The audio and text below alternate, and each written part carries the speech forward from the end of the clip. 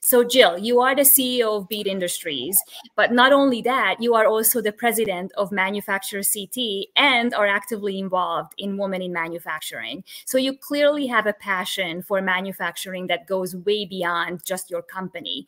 Can you tell us a couple of different things why you got into manufacturing and what might be the unique aspects of working with a manufacturing company? Sure.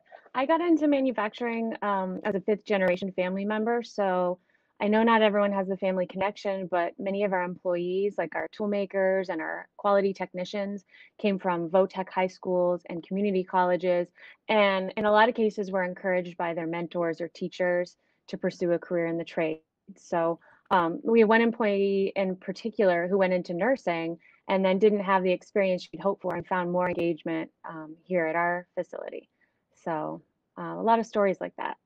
That's awesome. And I know that your CFO is also a woman, right? So what are some of the opportunities that you see for women in the manufacturing industry that you see, in the future coming down the pike?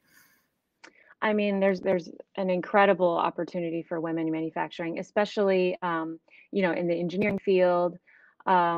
At my company, we have more women machine operators than men.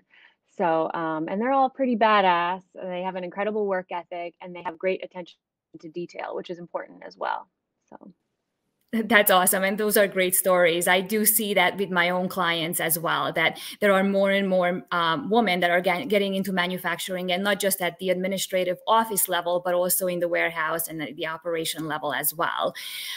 What is some of the advice that you can give to women that are looking to enter manufacturing, or maybe currently are in manufacturing in one shape or form? I would say, don't hesitate to speak up that you're looking for challenges. If you want to be involved in special projects, say so, because there's really no shortage of them in manufacturing. There's a ton of things that can be done. And I would also say to get involved in the manufacturing community, kind of surround yourself with other women in manufacturing and network. Whether that's a local association, like a trade association in your area, or there's a national association like Women in Manufacturing. That's a great place it's a great resource as well.